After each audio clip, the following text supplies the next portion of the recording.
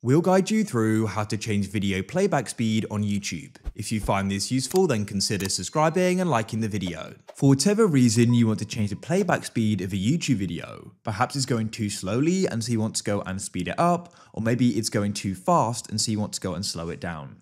We'll guide you through what you need to do in order to do this. To get started, you need to come to a YouTube video like so. What you need to do is go and pause the video and move your cursor on it so you can go and see the playback options at the bottom.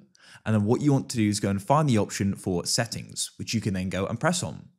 You're going to go and see some different options here, but what you need to do is come down to playback speed and you can go and click there. And then we can go and see the different options here.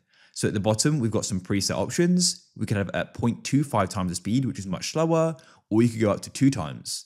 And there's also a custom option as well, which you can go and drag up as well.